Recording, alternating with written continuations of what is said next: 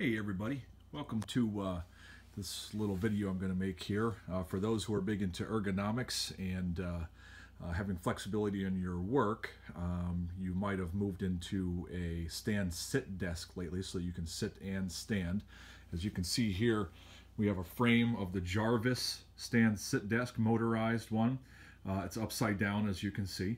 And I love this desk a lot, and in my new work collaborating space I wanted to have that stand-sit desk and be able to move it around. As you can see, the top isn't on it right now, that's why it's upside down just on the floor.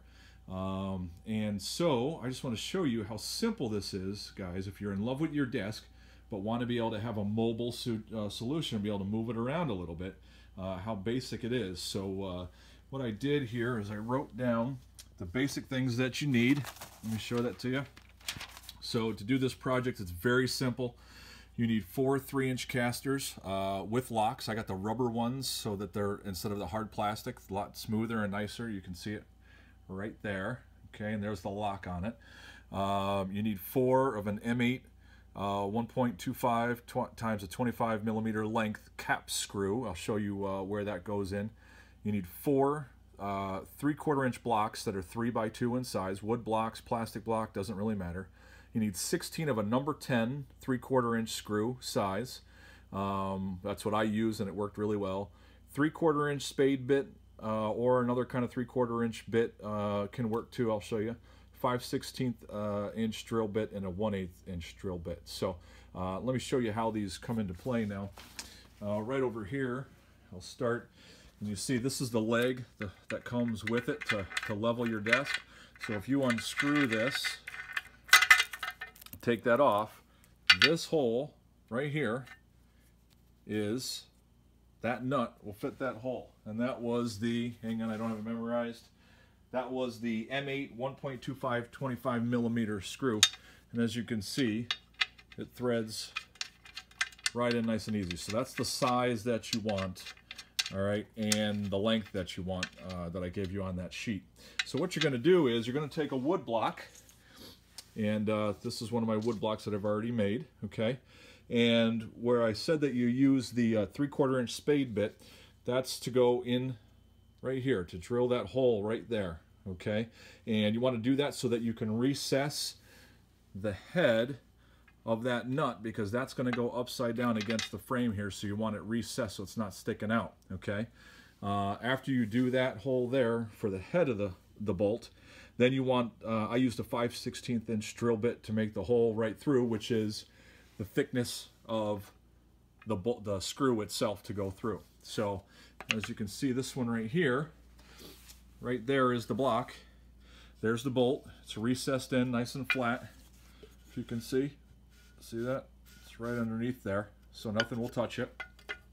Okay, and I put that on there and bolted it right in. It screwed it in nice and tight, as you can see. Okay, so once you got that thing nice and tight in there, then you use that 1/8 inch drill bit to take your block, and all I did is I took my caster, kind of squared it up in the middle there like that, and then I drilled my holes in there so that when you put your screw in there, it doesn't crack it. So that's what it looks like right there, okay?